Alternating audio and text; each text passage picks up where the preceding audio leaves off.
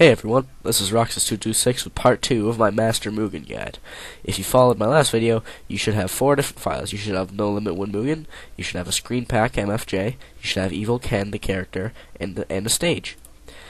If you followed my last video, you know that we're going to extract all these files to the correct folders and install Mugen. Alright, so let's get started. We're going to start by using the No Limit 1 Mugen patch. We're going to double click that. You can have all these files, chars, data, docs, all that stuff. You're going to just highlight all that. You're going to drag and drop to Win Mugen. It's going to extract everything, and there you go. Done with that for now. Let's go into Win Mugen. Now here's the game. We're going to go click Win Mugen, and there it is. Let's play it for a second. Holy crap, this guy's got a girlfriend? That's like a mystery of the modern world. Okay, let's fight myself.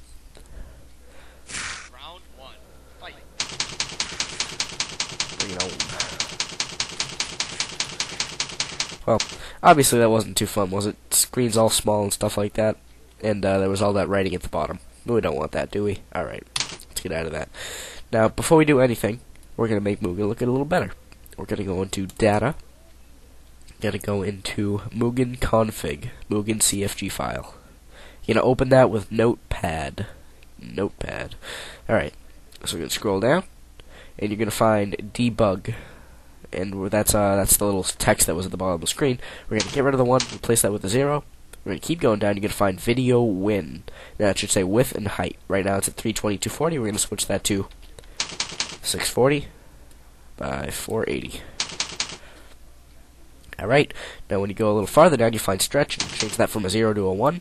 And you're going to keep going down. And if you want the game to have a little better graphics, you're going to switch Double Res from 0 to 2. And then you can keep going down, and if you want the game to be full screen, you'll find DirectX mode, and you'll find DX mode equals windowed. If you want it to be full screen, put either hardware or software. And I'm gonna leave it windowed right. I'm gonna leave it windowed right now. So that should do it. You press Control S, that'll save. Now let's see what Mugen's like. We're gonna go Win Mugen, and now it's bigger. Graphics are a little better, and the debug mode is gone. Okay. So now, let's make Mugen look a little more appealing. It's a little bland when you first get it. Alright, so right now we get the Win Mugen folder. Let's just put it right here.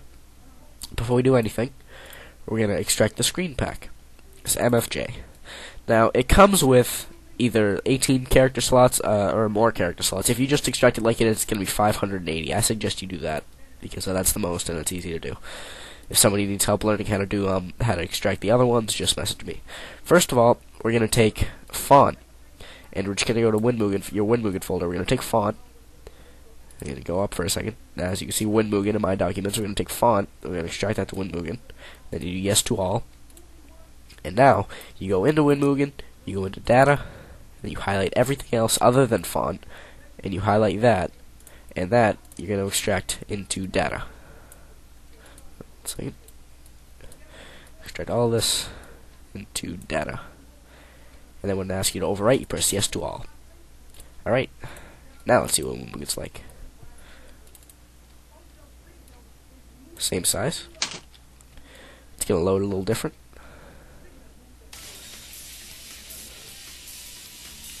As you can see, looks a lot better. A little more production. And as you can see, when you start out, the character select has 500 or so slots. Now, when you start out, the character select is going to be the bottom left. Now, most people will have it at the top, like at the very top. Right now, every other thing will just do random select. So, let's fix it so the thing is a little better. We're going to go into Data. We're going to go do System, Def. We're going to scroll down until you find Select Info. You can Control F and you can search for it that way too. We're going to go to P1 Cursor Start Cell. It should say 30, We're going to change that to 0.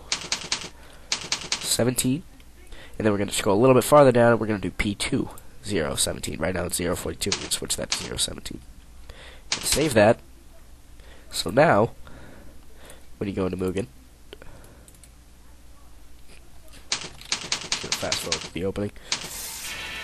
It should start you off at the top right there, but right now it's still at random. So I'm going to show you how to replace what the character spots are on the thing first. So we're going to go to Data. Select def file. You're going to open this with Notepad like the old one. Right now I'm just gonna get rid of the other kung fu men. Defined. Now when you're gonna get rid of a character, you're gonna replace their name with random select. So when you do that, you're gonna replace their names with random select if you want their space to be just a random part on the board. So that should do that. So now let's go back to the top, and we're gonna have. This is how you put characters in the game. After you put them in, we'll take care of that in a second. We're gonna go to random select, KFM at the very top. Control save, and that does that. So we're gonna go back down. Now we're gonna see what Mugen's like now. Do arcade, and look at that. He's at the top, and nobody else. All right, that's good. So now we're gonna install a stage into Mugen. Now, when you get the file should be like this. It should have it should have a def file and an SFF file. You're gonna go to WinMugen. It should have a file that says stages. So you're gonna extract both these files to stages, and there you go. They're in there. But before you can use them, you have to go to data, select, and one second, I forgot what the name was. Whatever the file's name is, see this CFG/training room. You gotta do a rename. You're just gonna copy that. So for later, okay. So let's go to select. You can scroll all the way to the bottom, and it should say this. It should have these. Now instead of for characters, you just put in the name. But for this, you can do stages / and whatever you are using for the file. You're gonna paste it there. .def. Save that, and now we're going to install a character. So when you get characters, it's actually just like the stages. You're going to take a character, you're going to go to the chars folder, and you're going to make a new folder of whatever the character's name is. Now if you want to find out the character's name, it should have a def file, like see evilken.def. The def file is what the character's name is, so you always want to take the character's name from that file. You're going to extract all this. We're going to make the file. You're going to name it after the character, or it won't show up. Take evilken.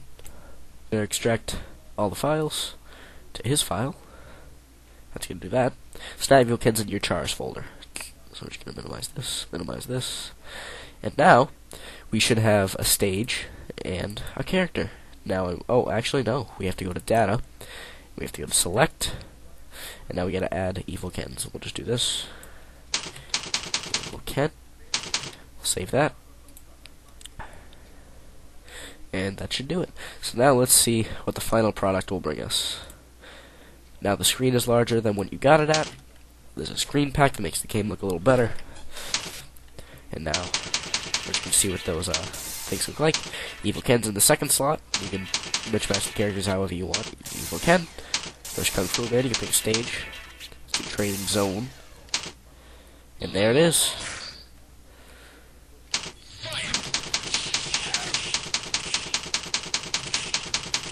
And this will be the training area.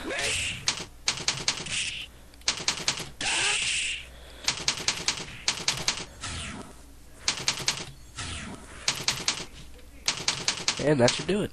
Alright, people. I hope you have fun with Mugen. I hope this was helpful, and if you have any trouble at all, just message me on the video. Thank you, and good night.